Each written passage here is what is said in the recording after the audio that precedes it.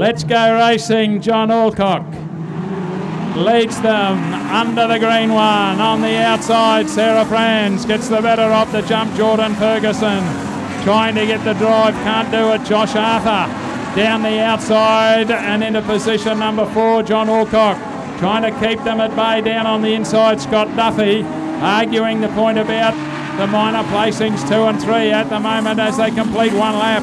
As Sarah Franz is the race leader. Scott Duffy slots into 2. Back into 3 now is Josh Arthur making the move through the field. Jordan Ferguson would be the next one to have a go underneath. John Alcock gets it all out of line and then gives him a tap and over he goes.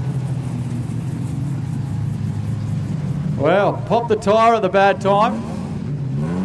Gets sideways, the tyre popped and then the rim dug in and upside down over there on the main straightaway, and we are red once again. The original problem was Rima Pooley was on the infield here as the others came around. Not enough room for the cars. We need the Ambo. He's just arrived.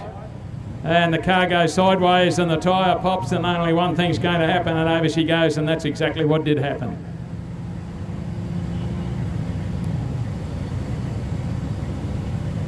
Ferguson flat tyre as well on the infield. So Sarah Franz in front.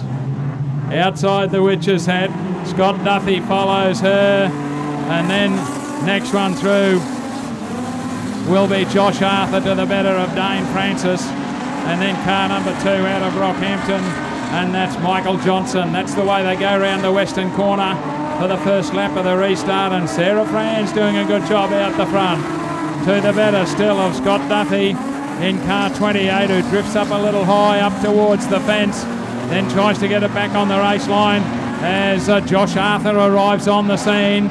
Back a bit then to Dane Francis, just to the better then of Len Klein as they put another one down. And our race leader, Sarah Franz, getting it up a little high. We've lost the second place car, getting all out of shape, going underneath the control tower, and I think Josh Aham might have blown a tyre as well.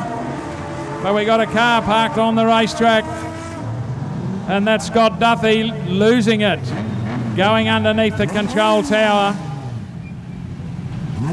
leaving the nose of the car parked out on the racetrack. Brings on a yellow one again, so this heat of the production's taking a little while to get completed off, and it's been declared at that position, and I can tell you that Sarah Franz has taken it out.